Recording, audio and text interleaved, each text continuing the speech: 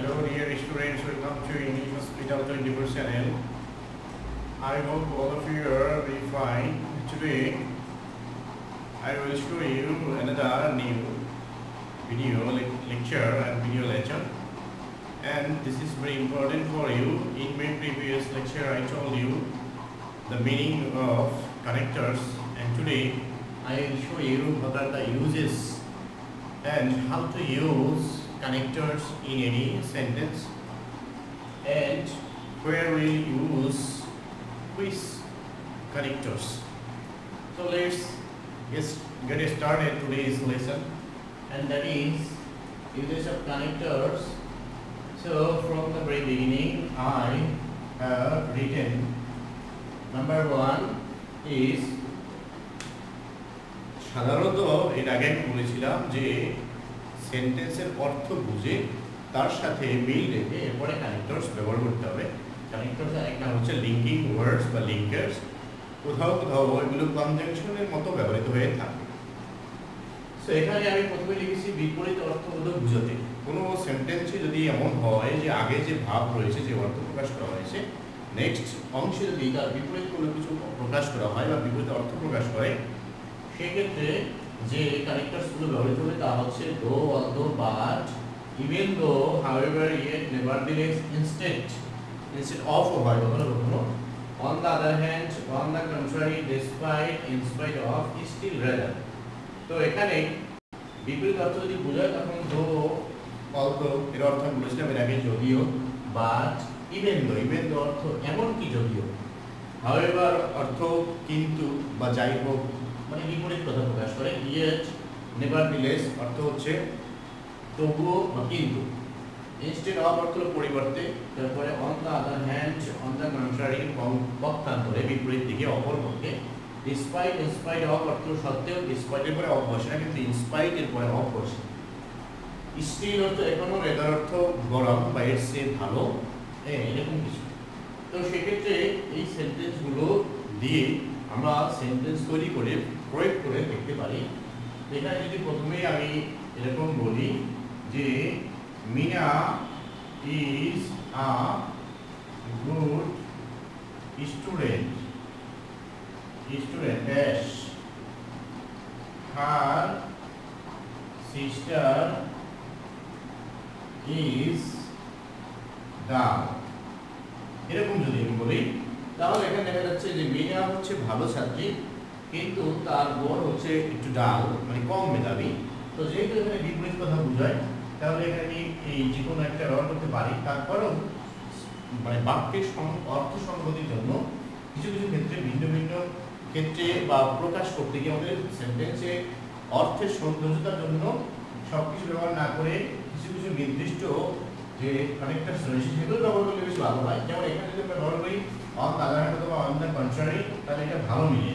তাহলে on the other hand, on the other hand her sister is ডাল, এটা দিলেও হয়। আমরা যদি এখানে বাট দেই তাও মিলে, Mina is a good student but her sister is ডাল, তাও মিলছে এখানে।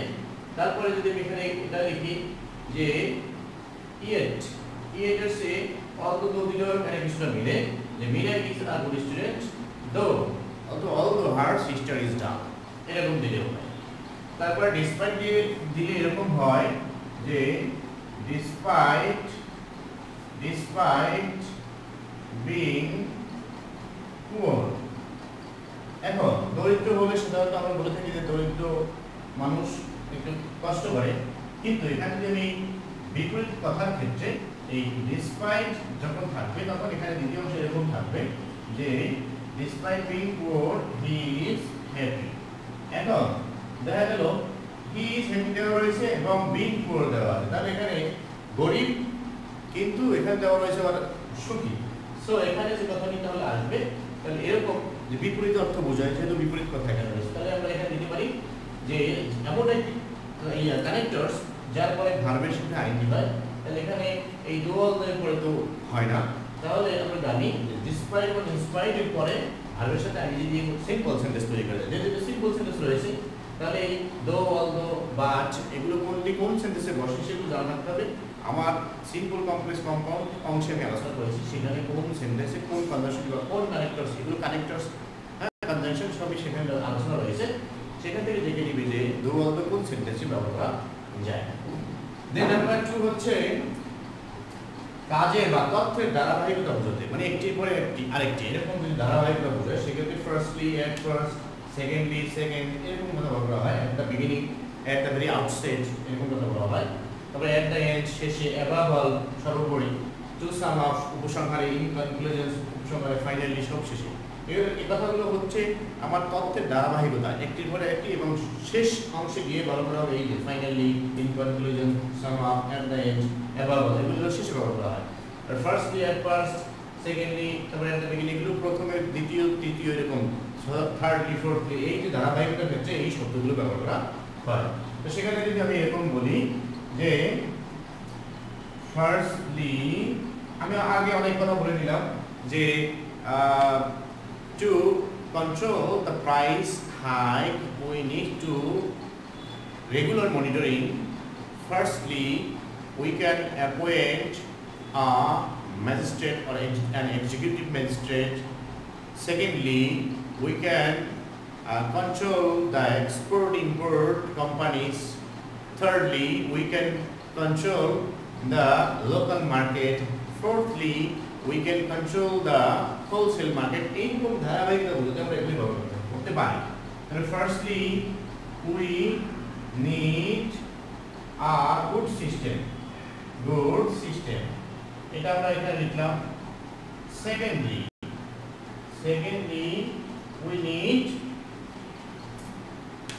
need to apply our law enforce, or we need to apply our strict law, আমার কঠিন আইন প্রয়োগ করতে হবে। এরকম আমরা ধারাবাহিকভাবে এগুলো প্রকাশ করতে গিয়ে সবশেষ লিখতে হবে finally, at the end, above all এই জাতীয় কথাগুলো আমরা সবশেষ বক্তব্য শেষে লিখতে হবে। নাম্বার 3 আমি লিখেছি শর্ত বোঝাতে। শর্ত বোঝাতে আমরা একজন আরেকজনের উপর শর্ত প্রয়োগ করতে, এই কন্ডিশনাল সেন্টেন্স নিয়ে আমার একটি বিস্তারিত আলোচনার একটি ভিডিও রয়েছে, সেখান থেকে তোমরা দেখে নেবে যে শর্তমূলক বাক্য কিভাবে হয়, কিভাবে ব্যবহার করতে হয়, কোথায় কেমনে সেগুলো। তো এখানে as long as, if, in case, এই as long as যতক্ষণ, in case, if যদি, unless যদি না, until যতক্ষণ না, তারপর provided এর অর্থ যদি। তো এগুলো সাধারণত কোনো শর্তমূলক বা কন্ডিশনাল সেন্টেন্সের ক্ষেত্রে ব্যবহৃত হয়। তো সেখানে কিরকম ব্যবহার হতে পারে যে unless we work hard, we can shine. আমরা কঠোর পরিশ্রম না করে উন্নতি করতে পারি। এখন এখানে একটা গ্যাপ রয়েছে, এখানে আছে we work hard, we cannot shine। তাহলে এখানে কঠোর পরিশ্রম করি আর এখানে উন্নতি করতে পারি না, তাহলে অবশ্যই কঠোর পরিশ্রম না করলে এরকম একটা শর্ত এখানে থেকে যাবে। তারপরে যদি এরকম বলা হয় যে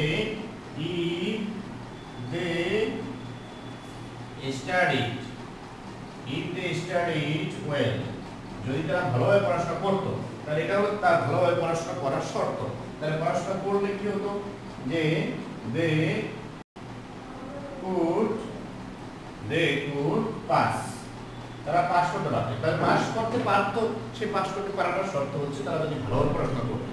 তাহলে এরকম শর্ত বোঝাতে এই কানেক্টরসগুলো ব্যবহার করতে হবে। এরপর আমরা দেখব আরো কিছু কানেক্টরস। এরপরে আরো কিছু কানেক্টরস রয়েছে যেগুলো আমাদের বিভিন্ন সময় অনেক বেশি পরীক্ষা আসলে দেখা যায়। সেগুলো হচ্ছে প্রথমত যেখানে কোনো অর্থের যদি মিল থাকে, মানে একই অর্থবোধক হয়, সমাজাতীয় অর্থবোধক হয়, বা সমাজাতীয় পার্টস অফ স্পিচের যদি কোনো অংশকে বা ওয়ার্ডকে যুক্ত করতে হয়, সেক্ষেত্রে এই কানেক্টরসগুলো বসে। যেমন অ্যান্ড দিয়ে, অ্যান্ড দিয়ে সাধারণত একই পার্টস অফ স্পিচ, নাউনের দুটো নাউন যদি টেন্স হয় তাহলে দুটো প্রেজেন্ট টেন্সের ক্লোজকে যুক্ত করা যায়, দুটো পাস্ট টেন্সের ক্লোজকে যুক্ত করা যায়। তারপরে অলসো দিয়েও সাধারণত কোনো বক্তব্যের সাথে আরেকটা বক্তব্য মিল থাকে সেখানে ব্যবহার করা হয়। তারপরে ইন এডিশন, তারপরে বিসাইডস, অ্যাগেইন, মোরওভার, দেন এগুলো দিয়ে সাধারণত কোনো একটা বক্তব্য আর একটা বক্তব্যের সাথে মিল, মানে সম্পর্কে মিল রয়েছে এরকম একই অর্থের মিল বোঝাতে, মিল যখন থাকবে তখন।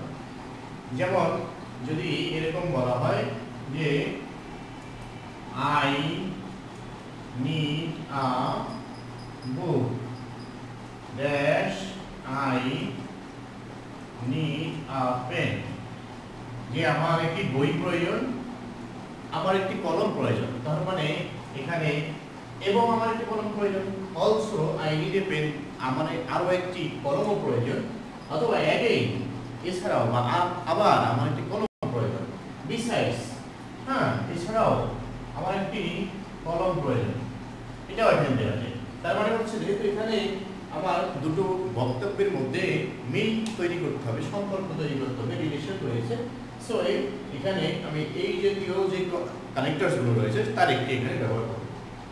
দেন নাম্বার 5 করব একটি কাজের ফল বোঝাতে। দেখা গেল একটি কাজের ফল আরেকটি যদি কাজ হয়, দেখা গেল যে তুমি পড়াশোনা ভালো করেছো, এর ফলে পরীক্ষায় গোল্ডেন ক্লাস পেয়েছো, বা বাংলাদেশের খেলোয়াড়রা ভালো খেলেছিল এই জন্য বিশ্বকাপে দ্বিতীয় রাউন্ডে যেতে পেরেছিল, এই একটি কাজের ফল যখন আরেকটি হবে সেক্ষেত্রে এই কানেক্টরসগুলো বলবে যেমন এজ এ রেজাল্ট, কনসিকুয়েন্টলি, ফলে, দাস এভাবে, সোর্স, হেন্স, দেয়ারপরে তিনটির অর্থই হলো ফলে বা সুতরাং, হ্যাঁ এর ফলে, ইন দিস ওয়ে, এভাবে। এই যে কানেক্টরসগুলো রয়েছে সেগুলো ব্যবহার করে এরকম একটি ফল আর একটা ক্ষেত্রে ব্যবহার করা যায়। যেমন we should plant more trees, তারপরে and should not cut trees, এর ফলে এখানে আমি যদি as a result that we can be happy, এর ফলে আমরা সুখী হতে পারি। তাহলে আমাদের পরিবেশ ভালো হবে, পরিবেশের ভারসাম্য রক্ষা পাবে, তারপর আমরা সুখী হতে পারবো। তার মানে এই যে কাজ, আমাদের কাজের ফল হচ্ছে আমরা সুখী জীবনযাপন করতে পারবো। এবারে নাম্বার 6 কারণ বোঝাতে। কোনো একটি কারণ যে এর কারণে এটা হয়নি, আমি স্কুলে যেতে পারিনি কারণ আমি অসুস্থ ছিলাম, এই যে কারণ বোঝাতে সাধারণত এই তিনটি বেশি ব্যবহৃত হয়ে থাকে, অ্যাজ, সিন্স, বিকজ। যে আমি যদি এরকম বলি বাংলাদেশ cannot develop soon, খুব দ্রুত উন্নতি করতে পারছে না, ড্যাশ, কারণ হচ্ছে কি there is corruption, যে কারণ হচ্ছে এখানে দুর্নীতি রয়েছে। তাহলে এখানে আমি যেকোনো একটা ব্যবহার করতে হবে, বিকজ there is corruption, যে বাংলাদেশ খুব দ্রুত উন্নতি করতে পারছে এর কারণ হচ্ছে এখানে আমাদের দুর্নীতি রয়েছে, যেটি বর্তমানে একেবারে খুব আলোচিত বিষয়। এরপর নাম্বার 7 উদাহরণ বোঝাতে। দেখো আমি কোনো অনেক প্রসঙ্গে উল্লেখ করেছি, সেখানে আমি একটা উদাহরণ দিলাম যে Bangladesh can change the law system, আইন পরিবর্তন করতে পারে। উদাহরণস্বরূপ কি করতে পারে,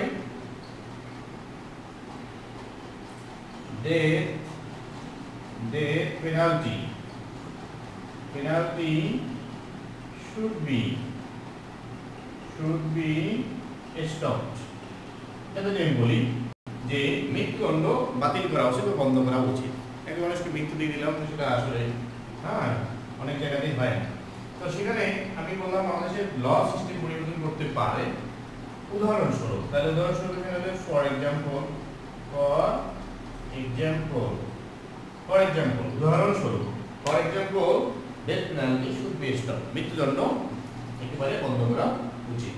এটা এরকম উদাহরণ দিলে দেখা গেল students can do well in the examination by doing some following things, কিছু কাজ অনুসরণ করার মাধ্যমে তারা ভালো রেজাল্ট করতে পারে। ফর এক্সাম্পল উদাহরণস্বরূপ they can write neat and clean in the examination paper, পরীক্ষা খাতায় ভালোভাবে তারা পরিষ্কার পরিচ্ছন্ন লিখতে পারে, এটা একটা উদাহরণ। তারপর বক্তব্যের জোর প্রকাশ করতে আমি একটা জিনিস জোর দিয়ে বললাম, in fact, indeed, really, this is why, যে সত্যি হ্যাঁ আমি এই কাজটি করিনি, এটা হলো জোর দিয়ে, ইনফ্যাক্ট, ইনডিড, যে indeed we need a good law system, সত্যি আমাদের একটা ভালো আইন পদ্ধতির দরকার। এই যে জোর দিয়ে বুঝতে এগুলি ব্যবহার করতে হয়। রিয়েলি বাংলাদেশ ক্যান ডেভেলপ, সত্যি বাংলাদেশ কি করতে পারে, উন্নতি করতে পারে, এরপরে জোর দিয়ে এই সব শব্দগুলো ব্যবহার করতে হবে। তারপরে এখানে আমি কিছু অ্যাডভার্ব লিখেছি নাম্বার 9 এ। এই অ্যাডভার্বগুলো সাধারণত কোনো কোনো ক্ষেত্রে কানেক্টরস হিসেবে বসে, যেমন সিমিলারলি একইভাবে। তারপর নরমালি সাধারণত, ইউজুয়ালি তো সাধারণত, সাডেনলি, হঠাৎ, অবভিয়াসলি, অবশ্যই, সার্টেনলি, অবভিয়াসলি, সার্টেনলি, অফকোর্স, এরকম কথাগুলো আমরা সাধারণত এই অ্যাডভার্ব হিসেবে আমরা এগুলো ব্যবহার করে থাকি বাক্যের ক্ষেত্রে কানেক্টরস হিসেবে। যেমন suddenly there was an accident, হঠাৎ সেখানে একটা দুর্ঘটনা ঘটেছিল। তারপরে obviously we need to work hard to develop in life, অবশ্যই, হ্যাঁ, স্পষ্টতই আমাদের জীবনে উন্নতি করতে হবে, কঠোর পরিশ্রম করতে হবে। Certainly Bangladesh can develop if all the people take part in hard work, সকলেই যখন কঠোর পরিশ্রমে অংশগ্রহণ করবে তখন মানুষ বাংলাদেশ উন্নতি করতে পারে। নরমালি, সাধারণত, normally we can change our food habit to change or to be healthy, to keep fit, সুস্থ থাকার জন্য আমরা খাদ্যাভ্যাস পরিবর্তন করতে পারি। এরপরে কিছু রয়েছে যেমন রিলেটিভ প্রোনাউন। এই রিলেটিভ প্রোনাউনগুলো যেমন রয়েছে হু, হুইচ, হোয়াট, তারপরে দ্যাট, তারপর হু এর যেমন object from home, possible from whose, এই যে relative pronoun who, which, what, তারপর হচ্ছে দ্যাট, হুজ, হুম, এই রিলেটিভ প্রোনাউনগুলো দিয়েও সাধারণত কানেক্টরস হিসেবে ব্যবহার করা হয়। দেখা গেল পরীক্ষা আসলো যে দা man dash works hard can shine, এরকম যদি থাকে তাহলে রিলেটিভ প্রোনাউন যখন ব্যক্তিকে নির্দেশ করতে ব্যবহৃত হয় হু, আর এর অবজেক্ট এবং হোম, তাহলে সাবজেক্টিভ ফর্ম যখন হবে, দেখেন ভার্বের পূর্বে যখন বলবে তখন সেটা সাবজেক্টিভ ফর্ম বলবে, সাবজেক্টিভ ফর্ম হিসেবে হু বলবে। বস্তু দিলে হলো হুইচ বা দ্যাট, আর ব্যক্তি ক্ষেত্রে হু, হুজ, হুম, তাহলে হু হলো সাবজেক্টিভ ফর্ম, হুম হচ্ছে অবজেক্টিভ ফর্ম, হুজ হচ্ছে পজিটিভ ফর্ম। তাহলে রিলেটিভ প্রোনাউনগুলো সাধারণত কানেক্টরস হিসেবে ব্যবহার করা হয়ে থাকে অনেক জায়গাতেই। তো এরপরে আমি আজকে এই ব্যবহারগুলো দেখালাম, তারপরে বোর্ড কোশ্চেন সলভ করবো। তো আশা করছি তোমরা এইগুলো আজকে এই লেসনটি প্র্যাকটিস করবে। প্র্যাকটিস করার পরে যখন বোর্ড কোশ্চেন সলভ করবো তখন তোমরা আরও ভালোভাবে শিখতে পারবে। তো আমার আশা যে তোমরা সকলেই আমার এই চ্যানেলটি সাবস্ক্রাইব করে সাথে থাকবে। যারা সাবস্ক্রাইব করেছে তাদের সকলকে আমি ধন্যবাদ জানাচ্ছি এবং বন্ধুদের সাথে সকলেই শেয়ার করবে।